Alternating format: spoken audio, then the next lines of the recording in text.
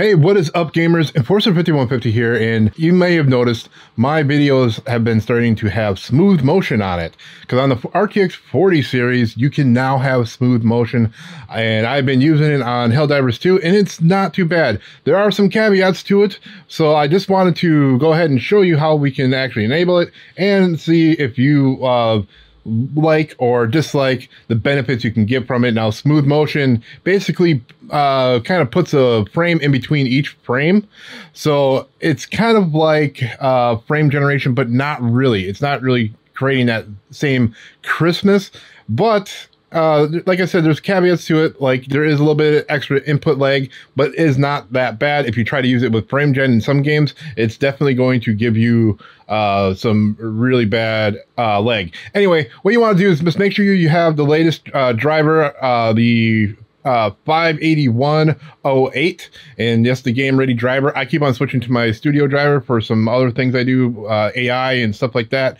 So you want to make sure that you're on the game driver, because it will not work right on the studio driver. Anyway, if you go over to your system, or not system, graphics, sorry, and then you go to your global, you'll see you'll have a smooth motion, and you can turn it on for everything that you have. Now, you can also go directly to the game and turn on smooth motion there.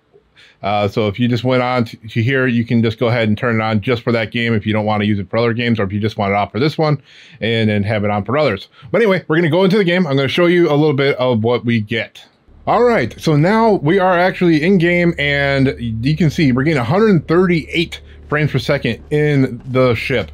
And that is a crazy amount. Now, normally we would get around 94, and I'm going to go ahead and show you that. But first, we're going to go ahead and just record a little bit of this, and I will show you a little bit of what we see. All right, so right now I'm actually recording with NVIDIA Shadowplay, and in the bridge I don't get anything. I don't change. I'm still at 138. That's amazing, and it looks great. Now, you don't see it all on there. That's why I wanted to record a little bit here, so we can actually take a look at what we're seeing. So I'm just going to go like this a bit so you can get an idea of what we're going to be seeing.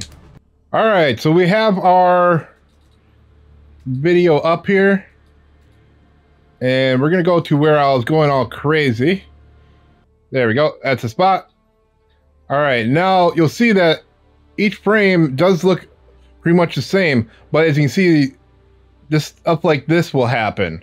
Now, if you ever had, like, on your TV, you have like smooth motion and stuff like that, that's basically what it does. It tries to interpolate different frames in between.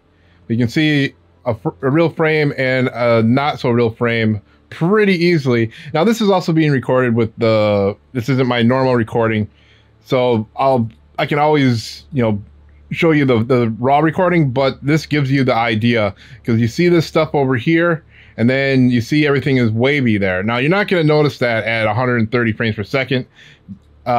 It just makes it smoother. And we're going to go on planet and actually look at something a little bit more chaotic. All right, I decided to go ahead and pull up one of our videos and show you what we'll actually see on some of these.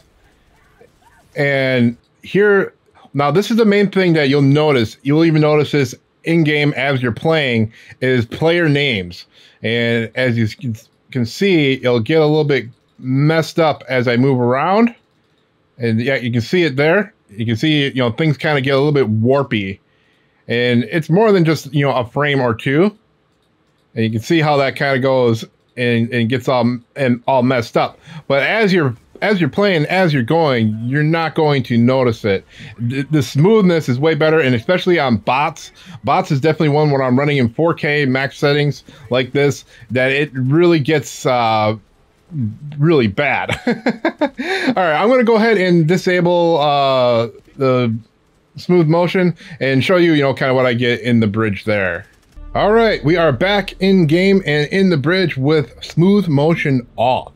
Now, as you can see, we're getting, you know, 95, 94 frames per second, and yeah, it's still, you know, a decent amount of FPS to get in Bridge. But when things start getting chaotic, that's where you're going to have to start worrying, or you need to pull some graphics down sometimes. You know, I don't, obviously, because we have our recordings every day, which, you know, we run it everything max in benchmark, let it go is what I say. Even if it goes down to like 40 frames per second sometimes. And I can show you, actually, I have an old video. I have I think August 9th video. I can show you one that didn't have smooth motion before we actually got it. So we're gonna go ahead and run that real quick here.